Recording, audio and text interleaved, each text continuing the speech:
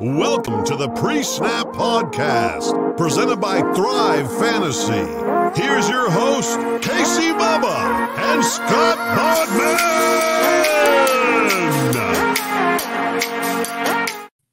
And welcome back, everybody, to another episode of the Pre-Snap Podcast, brought to you by the wonderful people at LineStar Sports. Make sure you check them out on Twitter at LineStar App and at LineStar NFL, and download the app in the Apple App Store and the Google Play Store. Get everything you need in the palm of your hands to build your winning DFS lineups. We've got your week 2 on us, week 1 in the books. Wild, weird, fun week 1. We have week 2, and we don't get to play the Chiefs this week, which really sucks because I said it. You stack them, and they did it again. They just, like, if you looked at the millionaire winners, there's 2 millionaire contests. They won one of them. They almost won 2. It's just what the thinking Chiefs do. But before we get to all that, before I vent and we go over game by game, you can find me on Twitter at BDandrick, my co-host, as always, on Twitter at Bogman Sports. Scott Bogman, how we doing, man? I'm doing great. I am rip-roaring and ready for another week of football. Week 1 was amazing, wasn't it? It was just the best. The Steelers win, the Browns lose, the Ravens lose on national television. The only way it could have got better is if the Bengals would have lost too. But we had escalator of happiness instead of escalator of sadness. So I guess we'll live with that. 3 out of 4 ain't bad. Hey, Dolphins went into Foxborough and got a win. I'm always happy with that. I mean, you'll take that always after the last 2 decades, for sure. I don't care if it was pretty or not. A dub's a dub, and it was good to be us for once. So I will take that all day, and Mac Jones is going to be good. That's all I got to say. Like, I might not get another win in Foxborough for another 12 years, but take the one that you got. Absolutely. If this game would have happened in like week 8, I might not have gotten dub. So yeah, he's going to be good, folks. You guys did good. The Niners screwed that one up already, even though Lance might be fine. They screwed that one up. So, yep, that's fun. Let's get to it, though, Boggs. Week 2, we got your DraftKings FanDuel picks for you. 13-game main slate, obviously. You listen to this because it came out on Friday. Thursday's in the books. And we don't do the primetime games Sunday and Monday either. So we got your 13 games, main slate. Lots of fun in this one, to say the least. And we kick things off in the NFC South with a little bit of Atlanta at Tampa Bay. No big deal here. Over-under is only 11.5. Total's 52. What are you liking here, Bogman? I mean, Atlanta and Tampa Bay, it's all on the Bucs side. Bucs defense definitely in play at 4,100 on DK, 4,500 might be the best play. But I like both running backs here. Fournette is cheap option at 5,100, 4,800. I know they said that, Tomato Face said that Ronald Jones is going to start over there, but Fournette's going to get the most snaps, and this Atlanta defense is porous. We saw Miles Sanders run on them. Kenny Gainwell scored a touchdown. They let up touchdowns to a bunch of rushing yards to Jalen Hurts. We know Brady's not going to do that, but Brady can sit back and pick them apart because they have no pass rush. Everyone is in play on Tampa Bay. I would say no one is in play on the Atlanta side. I love Kyle Pitts. I love Calvin Ridley, and they should be playing from behind, which normally adds up to good stuff, but I don't know, man. I think Shaq Barrett or JPP might knock Matt Ryan's head off, so I don't want any part of the Falcons this week. Yeah, it's a rough one. On paper, you'd want to bring it back with some garbage time, but I'm kind of feeling the same way. Other places to go on this 13-game slate, like if you're multi-entering, sure, you want to get a little piece of this action. If you're keeping it simple, probably not. I'm probably just fading the entire game because they should run the ball, like you said, should limit the pass attacks. They shouldn't need to throw it. The one thing I will say, I think AB is still too cheap. I think he's too cheap. Flip side, if you want to play devil's advocate here, I will say this could be a nice Mike Evans week because Tom Brady does make his guys happy. And we saw how last week went. Like, they gave him chances, he didn't produce, but Godwin and AB went off on national television. Wouldn't be shocked if we see Mike Evans have a nice little game in this one. But overall, I want nothing to do with it as well. 100% on the same page as my co-host here, my good buddy, Scott Bogman. Buffalo at Miami as we go to the AFC East in this one. Buffalo goes into Miami as -3.5 road favorites. Over under 47.5. Bogman, I told you on the bet show, Josh Allen owns the Miami Dolphins. Are you going with Allen? I mean, I think you can. So he's definitely in play here. I don't know that he's going to be my number one option. Honestly, I would rather go with Brady than him. And Brady's a little bit cheaper on both sites. No, actually, he's more expensive on FanDuel, but at least on DK, he is a little cheaper. So I think I'd rather go with Brady. There's not a lot of love in this game because neither one of these offenses looked like they were on pace last week. Buffalo's defense is cheap at 2,500 against a little bit of a shaky Tua. That could be in play. I think Diggs is probably always in play. I like Will Fuller at 4,800 and 5,700. He's okay, but I think for the most part, I'm going to avoid this game. Yeah, it does feel like another avoid. I will say Allen with like a Diggs Beasley combo can be good. Beasley continues to be a PPR machine, so at least in DK is much more valuable than on FanDuel. Gabriel Davis is banged up. Emmanuel Sanders is going to start getting his eventually too. So if you want to like just get some cheap pieces of like Sanders or Beasley, I don't mind the Buffalo defense, like you said. And then on the flip side, I like the fact Will Fuller's back. He's only 48 on DK, 57 on FanDuel. He could end up having a nice big one because Tua does like to go deep. At least he showed that at Bama. They haven't really let him show it at Miami yet. But overall, I want to stay away, even though I know in the back of my head, and I've said it a million times this week, Josh Allen owns the Dolphins. Like he just does. And I've seen him just destroy like 30-plus fantasy points type performances, and it's not even close. So we'll see how that one plays out. Next game on the slate, Cincinnati at the Chicago Bears. Chicago minus 1.5 on this one. Over under 45. Andy Dalton at home against his former club. Are you going to use him in DraftKings or FanDuel this week? No, I'm not. I'm sorry. I mean, I didn't think you were going to be able to get that out with a straight face at all. I didn't. If you guys go to the LineStar YouTube channel, you know. Look, David Montgomery, I think, is a good play in this game at 6,100, 7,300. You brought it up on the betting show yesterday that Allen Robinson should have a bounce back game. I like him. I think Darnell Mooney is a great buy at 42 and 65 against a rough defense in Cincinnati here. And I like Cole Kmet. See, I like all these receiving options. I was about to say, so get behind Andy. I guess maybe in a tournament style something you can do it. It makes me sick to my stomach to want to take it. I hope Justin Fields gets in there real soon. And if Matt Nagy wants to keep his job, he's going to have to put Fields in sooner rather than later. Yep. I'm with you there. It's an interesting one. We saw Joe Mixon and company go off last week. Chase and Higgins had big games. Ian Uzuma had a little bit of appeal, different setup here. But the Bears, we just saw them get thrown on all over the place by the Rams. I'm not comparing the Bengals to the Rams, but I'm saying it's doable to an extent. So I think it's an interesting kind of side play. If you want to go with like a Burrow with a Chase, a Higgins, then you can play a Robinson and someone else. Do like a little mini game stack here. Not saying it's the best game stack on the slate. There's many other ones to go with, but I definitely see the angle here because I think both these defenses are just bad enough to let some scoring take place. Like the over, I think the over is in play in this game. So we'll see how that one plays out. I wouldn't mind a little action, especially even if you don't want to full stack it up, have a couple one-offs from this game. I wouldn't be shocked if they go off. Dallas at the Chargers. This is one of the games I like quite a bit this week. Chargers are at home, minus 3-point home favorites in this game.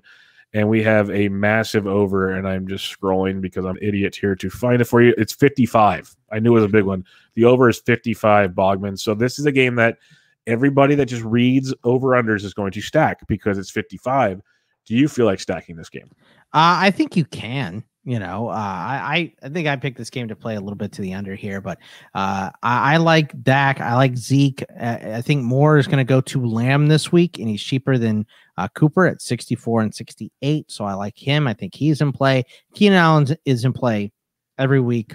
Doesn't matter, opponent, whatever. Unless it's Jalen Ramsey, Keenan Allen is in play. Not the biggest fan of Eckler. I don't know. Herbert could be in play as well here. Jared Cook, I think at 3,900 is a decent one. And I think Dalton Schultz a little underrated at 3,300. So I don't know if I want to stack, but there are definitely pieces I like in this game. Yeah, no, I'm good with the stack here. I don't mind if you want to go Prescott or Herbert. If I have to pick one, I'm going with Mr. Hebert in this one, just because I think most will go to Dak, and usually for good reasons. They're basically the same price, which makes it very easy to do. But, Cooper and Lamb went off. I think Cedric Wilson's a great value. We talked about him on the recap show with Gallup going down. Wilson got some extra, I think he had 4 targets in the second half. I think if they're going to have to play from behind, if you're thinking it's going to be that kind of game script, then Wilson's very valuable at 31 on DK, 49 on FanDuel. I think it's a very nice value play there to pair up with a Cooper or a Lamb. And then you mentioned Keenan Allen. We talked about it. The show is brought to you by Thrive Fantasy. One of the prop bets this week is over under 7.5 receiving yards. Love that one. Smash it. Allen's a beast with Herbert. It's crazy what the relationship they've got going on there.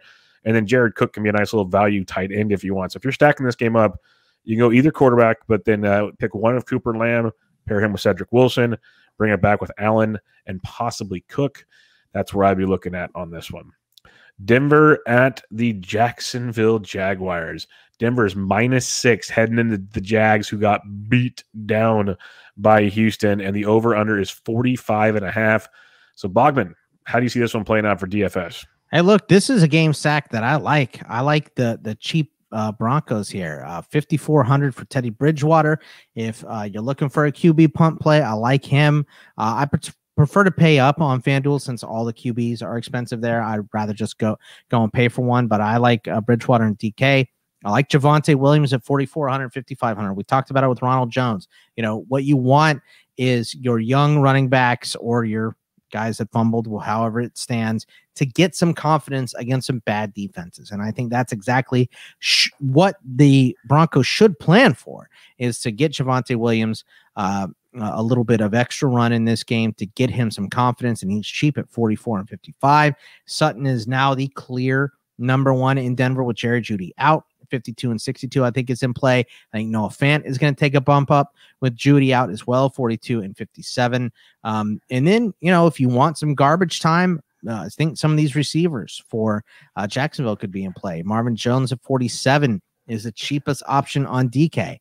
LaVisca at 56 is the cheapest option on FanDuel. So I think those are some good plays as well. Yeah, I don't mind this as a game stack. Two defenses that can definitely get exploited here. I like the idea of going, and it's cheap too, like you said, like a Bridgewater, Patrick, or Hamler. I prefer Patrick, but Hamler's got kind of that take off the top ability, and Font paired up with like a Marvin Jones. I think that could be a very nice, cheap, fun, affordable game stack that allows you to get some beasts with the rest of your lineup. So I think I'm actually have to build one of those. So I like a little Denver Jacksonville action with you, and the value is the big reason why I'm starting to like that one in that matchup. Houston at Cleveland, talking about that team that beat down the Jacksonville Jaguars. Problem is Cleveland's -12.5 point favorites at home, over under 47.5. This screams just pound the rock, Bachman. Yeah, so Kareem Hunt at 5,800, especially in potential garbage time, I like here a lot. I also like Brandon Cooks in this game, 5,900 and 6,600, as the Houston Texans should be playing from behind. Also, look, I'll say that Phillip Lindsay at 46 and 49 is a good buy. I think he's going to get more playing time than David Johnson, and Mark Ingram is going to be able to pound the rock because they're up. And I don't know how much he's going to get to play the rest of the season anyway, because how many leads are they going to have? When do they play Jacksonville again? You know what I mean? So I think that those are the guys that I like in this game, specifically Hunt because of potential garbage time, and Cooks and Lindsay. Yeah, it's going to be an interesting game for sure. I think you could go with Chubb if you want. Hope he gets the run before it gets too crazy. Kareem Hunt will get his as well, as you mentioned. So you definitely have that going for you. And then on the flip side, Brandon Cooks, I was in on him going into the season, and it proved out to be week one pretty nicely. They're going to keep throwing him the rock. Ty God can throw the ball. We know this is how it's going to play out. So I'm definitely on board with that scenario. And no OBJ this week makes things a little more interesting. So you're going to have to keep an eye on that one. Schwartz might be in play. Yeah, that's what I'm thinking. You might have a little bit of other options, to say the least. With Higgins didn't get much action. It was pretty much Schwartz, I think, last week. Higgins got a total like 2 targets. You had Peoples-Jones out there. I think he got a little bit of run as well. So you could look for some cheaper options if you want, or just I wouldn't worry too much about that, to be totally honest. So yeah, give me the Cooks is probably my favorite play of the entire game. So I'm with you there. The Los Angeles Rams at the Indianapolis Colts.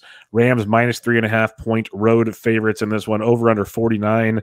Man, this Rams offense is good, Boggs. They're going to be some fantasy goodness for a while, and they're still cheap right now. Yeah, in this game, look, Darrell Henderson, I think this game could get away from the Colts pretty quick. And, Sony Michel isn't quite established yet. So 5,700, 6,400, I think is a decent price to pay. Cooper Kupp is expensive at 6,000, 6,200, but he was almost exclusively the second half, the second half of the game target for Matt Stafford.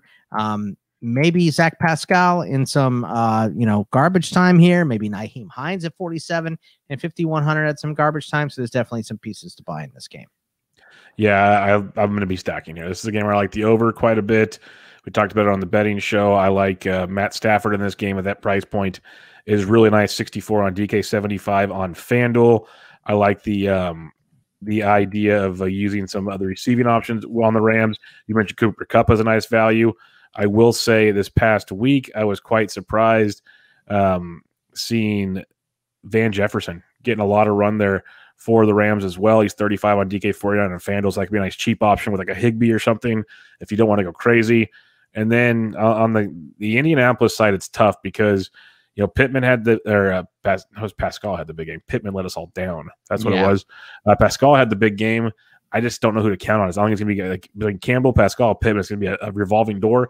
What I think you could do, though, is Nyheim Hines at 47 on DK, 51 on FanDuel.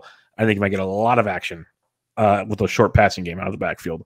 So that could be a fun angle there. Or just stack the Rams and don't worry about a game stack. I think the Rams the Rams might be like the miniature Chiefs right now. Get them while they're cheap. Stack them up. It's just not as locked in as Kelsey, Hill, and Mahomes. It's a little different there, but you could have a lot of fun, to say the least. Las Vegas Raiders at the Pittsburgh Steelers. Pittsburgh minus 5.5 at home. Over under 47 in this one. Pittsburgh coming out the big dub. Vegas coming out the big dub. How do you see this one playing out? Look, I said it in the betting show. I don't like this game that much. So there's not going to be a lot to pick through for me. I think Deontay Johnson is in play every single week. And because the Steelers do like to give up the big play every once in a while, I think Henry Ruggs is a decent play at 37 and 55 because he's so cheap. If you're looking for like a punt spot, I think he's a good option. I think Darren Waller is probably in play if you want to pay up for him every single week. I think Pat Freiermuth, who got more snaps than Eric Ebron, could be a decent punt tight end as well. And either defense that you wanted to take here is okay to me too. Other than that, I'm not going to Najee. I'm not going to Jacobs. No Carr, no Roethlisberger for me. Probably not going to reach for Juju or Claypool. So that's how I see this game. Yeah, no, it's hard to take players, like you said, in this game. So I'm not in love with a ton of it. We did see Deontay get 10 targets last game, which was nice. But yeah, you mentioned Pat Freiermuth. He only had one target, but he did get a lot more snaps, like you said. So maybe there's something to it. I don't know. It's a tough game for me to nail down. I do like Deontay pretty much every week, like you said. I think I'm just going to full fade this game. I'm just going to hope it's a tight game and an entertaining game. But I'll pretty much pass. There's a few other games I like better, like this next one we're going to break down for you. Minnesota at the Arizona Cardinals. On this one, Arizona minus 3.5 at home. Over under 50.5. It is Kyler Murray season, everybody. And he's expensive, but not expensive enough, I think. I mean, whoever you want to play in this game. Kyler, you can go to him. I kind of like Chase Edmonds here. Hopkins is huge. I love this game. I think you could go to Dalvin Cook, even though he's super expensive. He's not my favorite, but I understand getting him. I think I'd rather pay for Thielen or Jefferson at 71 and 74. I think KJ Osborne is in play at a very cheap 33. Oh man, I can't decide if I like Osborne or Ruggs more. I think probably Osborne, just because I don't trust that game environment. I go Osborne. Yeah, exactly. So, he's a good option as well. I'm not really interested in Kirk. I'm not interested in Moore yet. I'm never interested in AJ Green. I kind of, that's what I kind of like in this game is Murray. I mean, if you ever want to play Hopkins, feel free. And probably Jefferson, Thielen, and Osborne. Yeah, this is an interesting one because I love Murray and Hopkins. Like you said, you could always play. It's got we're already sounding like the Mahomes to Hill combination here. There's not another expensive guy, thank goodness. What I do think is interesting though is I'm with you. AJ Green's not fun to play, but Hopkins had 8 targets last week. Green had 6, and Green's $3,700 on DK. He's 53 on FanDuel. FanDuel, it's too expensive, but 37 on DK has got my attention at least. And everybody loves Rondell Moore. They're like, oh, he played like 15 snaps, but he got like 7 targets and blah, blah, blah. Like, that's great. Can he do that every week? Because that's pretty damn efficient. So I think he's going to be good. I just don't know when. Hopkins is the guy you want. Don't hate the AJ Green thing for value, but bring it back with that Thielen-Jefferson combo. Thielen's the red zone machine. You got Jefferson. Or like you said, if you just want to go Osborne for value, I love this game. I love it in a big, big way. In reality, I should almost use Kirk Cousins, but I love Kyler Murray more. But I think Minnesota's going to have to throw to keep up with this game. So that's where Kirk Cousins comes into play. It's like a game theory play. So in theory, I should go Cousins and get 2 of the receivers and then bring it back with Hopkins. It's much more affordable that way too. So I think that's the thing. And Hopkins had 2 red zone targets last week, more than anybody else on the team. So I think that's an angle to go with if you want to be a little different. I think most will go to Kyler Murray in that game. New England at the New York Jets. This is going to be so much fun. New England's -4 on the road against the Jets, over under 42.5. Bogman, honestly, it's like this is a tough one to get any DFS appeal to me, at least. Yeah, I mean, maybe if you want to be like a contrarian and go with Mac Jones and Jacoby Myers against a rough Jets defense, fine. Corey Davis could be a guy that's ending up in play every single week as well. I think the Pats tight ends probably eat into each other. I don't want to do running backs for the Patriots really ever, unless we see like a month of Damian Harris just getting 20 touches. Yep. I don't want to mess with him, especially he had the fumble at the end of the game that lost it for them. Did that put him in Belichick's doghouse? You know what I mean? So I always, I think I'll give Croft 2 more weeks to be in play at tight end, 29 and 47, but he didn't get a lot of action last week, and there's other guys that I like. So pretty much Corey Davis and Mac Jones and maybe Jacoby Myers. That's what I like here. Yeah, I'm with you on Corey Davis. Did you know that Braxton Berrios had 7 targets last week? Yeah, I just think, he had James 39 total air yards. He didn't do anything, but yeah. Crowder's going to come off the COVID list eventually, so I think he's going to be okay. So I'm just not interested in Berrios. Yeah, Croft had 5 targets. 6 targets went to the other tight end over there, Ryan Griffin. So typical rookie, using his little safety valves there. But Corey Davis was the main attraction. He had all the red zone targets, all one of them. He had 118 air yards. He's cheap. I loved him last week. Him, Cooks, and Marvin Jones are just like, the teams are so bad, they're going to pepper their veterans. That's how it's going to go. So I like Corey Davis as a great value play in this game. I could see the Jacoby Myers appeal. He was really close to breaking out last week, just couldn't get over the hump. He had 9 targets, 7 Aguilar, 7 White, but he led the team in targets, looked really, really good. Even had a red zone target, one of the 3 red zone targets. So I could see Myers as a value as well. Just not a ton of this game I'm too excited about. New Orleans at Carolina on this one. Should be a fun one, actually. New Orleans -3, over under 44.5 here. Does Jameis Winston keep things going, Bogman? I think he can against Carolina, right? And he's a decent price at 61 and 77. So we're going to say he's in play. Callaway didn't look great. Troutman had a bunch of snaps, and he's cheap at 3,000, 4,500. I mean, between him and like Conklin and Freiermuth, I think I'd rather take Troutman. I think he's going to have to start getting involved because they're not going to win 38-3. Juwan Johnson could be a red zone target, but I'm just not interested in paying for him. Alvin Kamara is the big guy on the Saints side. Christian McCaffrey you can take any single week. He's always expensive. Not really in love with the wide receiver options. If I had to pick one, it would definitely be DJ Moore. But yeah, I mean, Winston, Kamara, Troutman, McCaffrey, Moore. That's what I would say is in play here. Yeah, I love me some Kamara, love me some McCaffrey. McCaffrey's already priced up like it's 3 years ago, which is great. So you can go those routes. If you want to get freaky and you want to just look at guys that got the tournament appeal to you, Deontay Harris was getting the deep passes for New Orleans. If you think that Winston's going to try to break one off the top, you can go that route. Or on the flip side, I like DJ Moore, but Terrace Marshall I think could be a nice value as well. Got 6 targets to Moore's 8. He's only $3,300 on DK, $5K on FanDuel. So you get a couple cheap tournament-type plays between Carolina and New Orleans. But as a whole, another game I'm not super, super in love with on this slate. A couple more games to go for years. San Francisco at the Philadelphia Eagles. The Niners are 3.5-point road favorites, over under 49.5. No Raheem Mostert, Bogman. So where are you looking at on this game? Dude, I like Eli Mitchell at 5,000. I think he is going to lead, and I know that everyone's afraid of Kyle Shanahan, and that's why Eli is at this price.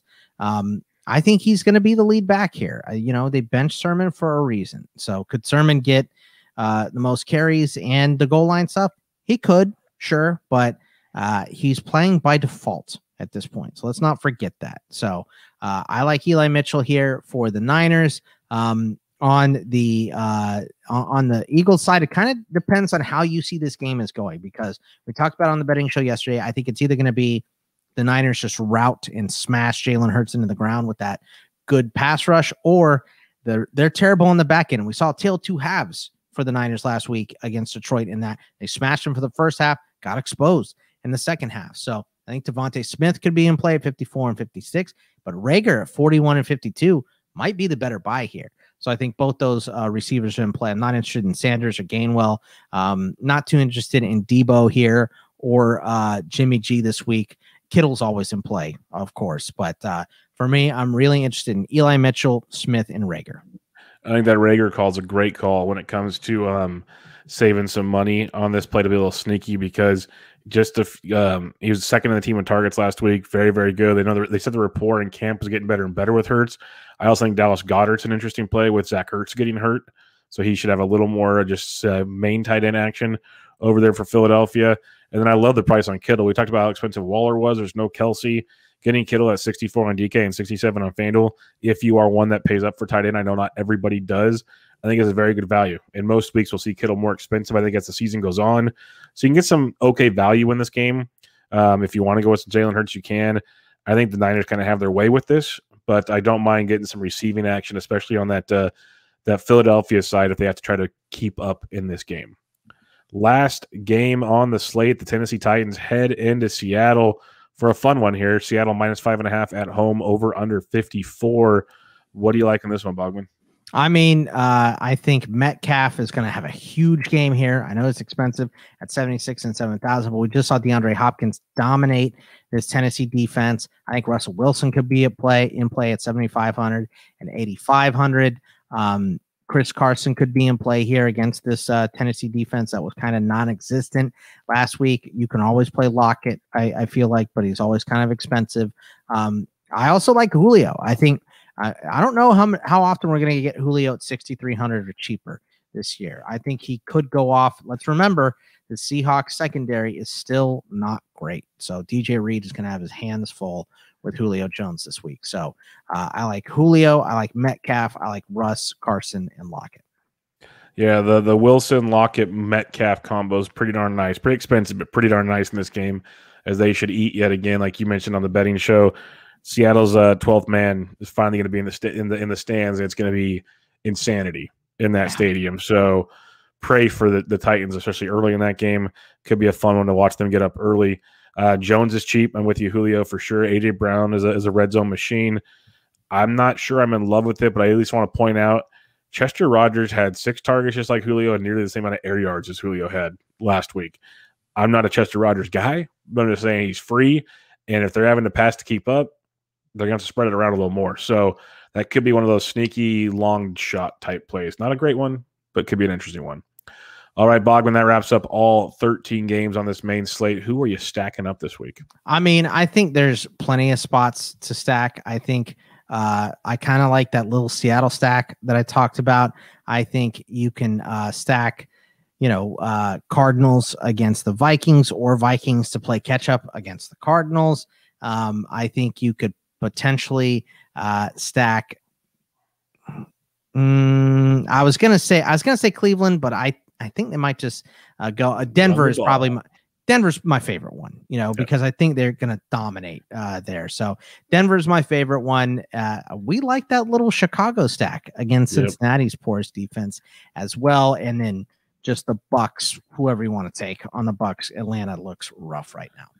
Yeah, that Cincy-Chicago game, I kind of prefer using Joe Burrows because Andy Dalton, but I get it. Because it's also something we talked about in the betting show. Wouldn't be shocked if Fields plays a lot in this game still. So it's kind of scary knowing you're going to roll the dice with a guy that might not even play. But I like some action in that Cincy-Chicago game, especially bringing it back with Allen Robinson is an angle there for sure. I love the Dallas Chargers game. Big fan of that one. And most people will be, though. Let's keep that in mind. The Denver stack is very, very affordable. I like that a lot, bringing it back with some Jags, as you said. And then I love the Ram stack. Don't mind a little Arizona game, Arizona-Minnesota action. Talked about if you want to be different, use Cousins over Murray. Could be your angle on that one. And then last but not least, I'm with you on Seattle. That could be a big one as well. All right, the moment everyone has been waiting for, the touchdown pick of the week. Last week, Dalvin Cook got there, just saying. So we got some free swag. But Mostert got hurt. Yeah, I can't help that thing. It's football. It's Mostert. I was kidding. But yeah, you can follow LineStar on Twitter at LineStar App and at LineStar NFL.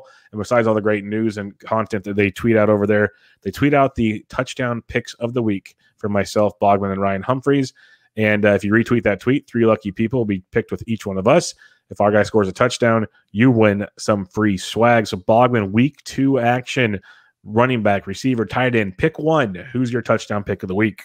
Give me DK Metcalf against that Titans defense. We saw Hopkins get in there twice. I think Metcalf has got to do it at least once this week. So DK Metcalf against the Titans. Yeah, he's going to eat. That's a good call. It's a pretty good call with some DK Metcalf action in here. If I believe Cleveland's going to pound the rock the way I say they are, give me some Nick Chubb. Nick Chubb finding the end zone there in that for the Cleveland Browns. I think that's I was going to go with A-Rob because I've been talking him up so much he better find the darn end zone this week. But give me Nick Chubb. I'll take some Nick Chubb. You take DK Metcalf, who I think is in for a big game. Big game. So I'm with you there. We'll see who Ryan Humphreys picks. But feeling good week 2. Week 2 is going to be a big one over here at LineStar and for the crew. So make sure you check out Bogman on Twitter at Bogman Sports. Check me out on Twitter at BDentric and check out Thrive Fantasy using promo code LineStar. But we'll be back with you guys next week. We'll be back with you guys on Tuesday with the recap episode. But good luck, everybody. See ya. Thanks for listening to Pre-Snap Podcast, presented by Thrive Fantasy. Please like, comment, subscribe, and rate for good karma in your fantasy football games.